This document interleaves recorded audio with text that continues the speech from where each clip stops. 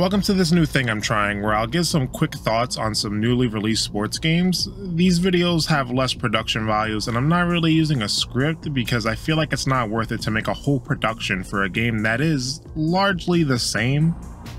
This is just to get my quick thoughts out there since people were asking about this game.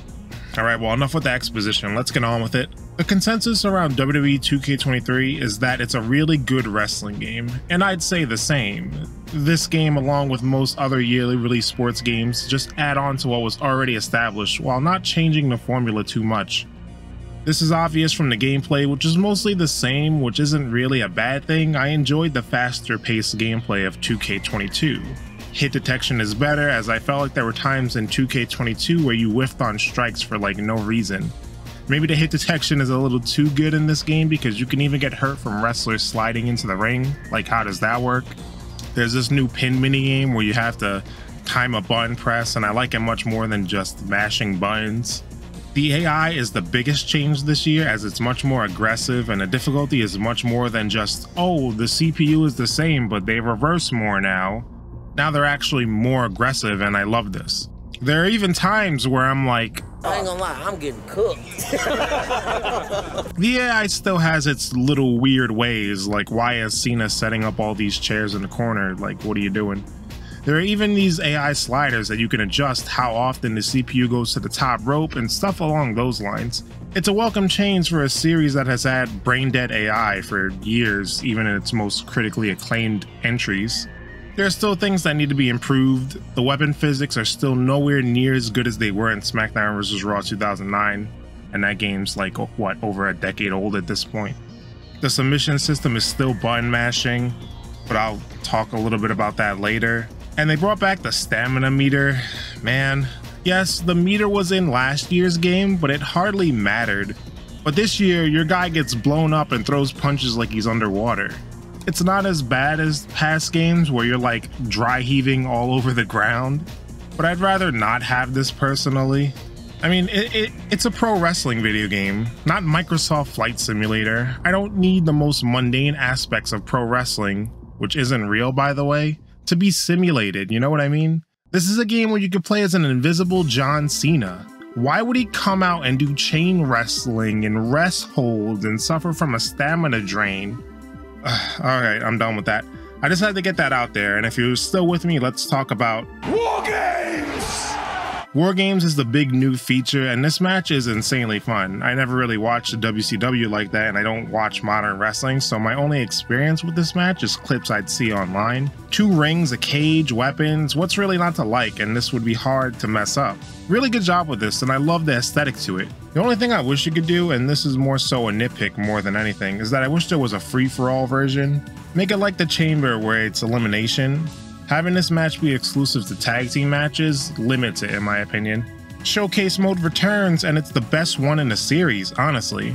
It's about John Cena, but instead of playing as him 20 times, you play as his opponents in matches where Cena lost. This alone is a breath of fresh air. The match selection in this mode is way better than it was last year's. There are no filler matches that happened on random episodes of Monday Night Raw. This is actually a good representation of matches, with the only missing ones being Daniel Bryan, CM Punk, and Kevin Federline, but I understand why those ones aren't in here. So I'm going to talk about the ending, so I guess spoiler alert if you want to be alerted. Even though I kinda already spoiled it. After you completed the challenge, you have to pick a wrestler to face Cena, and as soon as the match starts, a cutscene triggers where you get hit with an AA automatically and lose. I thought the game glitched, like I triggered a losing cutscene somehow, but no, it was supposed to happen. Even saying LOL Cena wins, a common saying that was on the internet wrestling community way back years ago. But you really go on to pick a wrestler and then proceed to fight this invisible John Cena. As someone who is completely over this type of joke, I was dying laughing here, and I thought it was hilarious. Now this guy is hard as shit. We haven't seen a challenge like this since Undertaker in 2K14. What a great move by having this in. Then after you have a surprise match where it's a fatal 4-way elimination against Hulk Hogan, Stone Cold, and Bruno Sammartino, who I don't think was ever in a WWE game, correct me if I'm wrong there. Showcase did amazing this year. It'll be hard to top for the next year's game. My faction returns and implements online play. It boggles my mind that this wasn't in last year's game. It can be fun, but the issue is that the game has a balancing problem with submissions. It's very easy to get them. If you have a red body part and your opponent targets it with a submission, it's pretty much over. You can tap the buttons as fast as you can, but it doesn't really matter. This is why you'll run into a lot of players using wrestlers with submissions like Matt Riddle. It's easier to kick out of pins, so going for submissions is an easier way of winning. It just makes no sense. In what world would you feel more confident going for an abdominal stretch than you would a finisher? The world of 2K23 apparently? There's also this weird thing with kicking out, where you sometimes have to use your opponent's setting as opposed to your own for some reason. Like I have pins set up to the new timing minigame, but sometimes it'll be the button mashing one because that's what my opponent has set up. That's stupid. There's so many sports games that let you use your own personalized settings even in online play. Why doesn't this one? That's weird. But overall, my faction just doesn't grab me.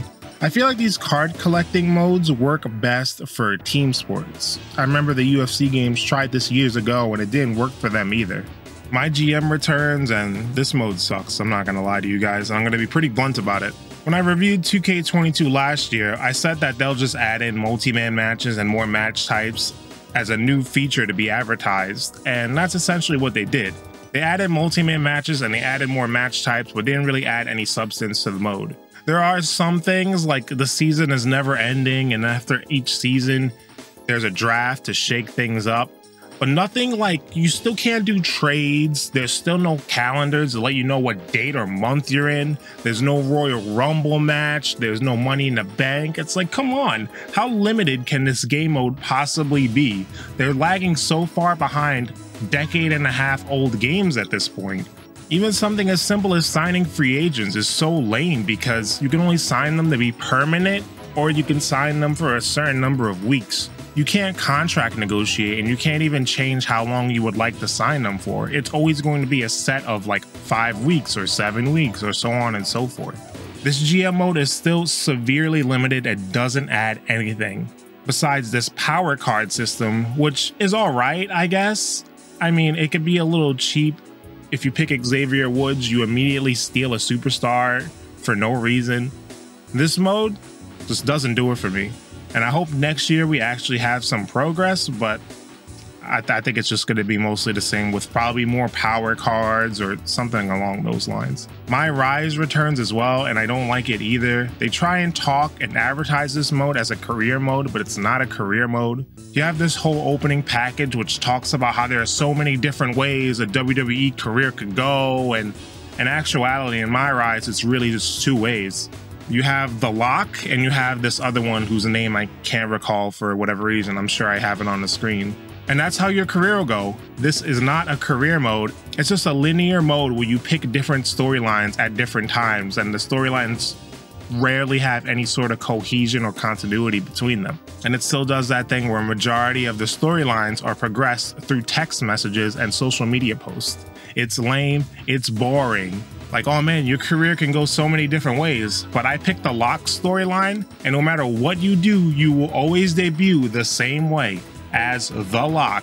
I spent time making my guy. Look, I made Dr. Fish, MD, and I'm just gonna come out with a whole new attire looking like a blue maven, and you will always debut this way against Sami Zayn. There's nothing to change. So yeah, there's no contract negotiations or anything along those lines that would make for a good career mode. It's just linear stories. And if you're into that, cool, you'll like this mode, but I don't like it, so I'm not gonna play this mode for too terribly long. And last but not least, I guess I'll touch up on online. The servers for this game are all over the place. Sometimes they're completely flawless, and other times I get kicked out of matches left and right. And I guess that's just something we're gonna have to accept from these WWE games. I don't think there's ever been a WWE game in the history of the WWE to ever have good online servers, so I'm pretty sure I'm already used to this at this point. One little interesting thing though is that nobody seems to talk about is they have this new 8-man Royal Rumble. Now when I saw this, I thought it meant 8-man Royal Rumble as in only 8 real-life players can play, but it's still 30 men. I thought that would have been cool, but in actuality, no, it really is just 8 men. What a dumb match. Like, Battle Royale is so popular right now, why wouldn't you implement a 30-man Royal Rumble? But then again, the service can barely run in general, so maybe I'm asking a bit too much. And overall, those are my thoughts on WWE 2K23. Once again, my thoughts are similar to last year's game, where I'm kind of in the same spot. I really like the gameplay. They made some good strides there, and this game is very fun to play. But in a month from now, will I be playing WWE 2K23 besides messing around with my friends? No, there's nothing here to keep me coming back because I don't like any of these game modes that are being presented to me. And that's why I didn't really do a full-fledged review, because a lot of the stuff I had to say was exactly the same. So yeah, those are my thoughts. If you like this new style of video, stay tuned, because MLB The Show comes out in, I want to say, 2 weeks from now, and I'll probably do one for that. And it's just something to get more content out there, because waiting 2 months for a video is kind of crazy. But if you like this, let me know. Peace out, y'all.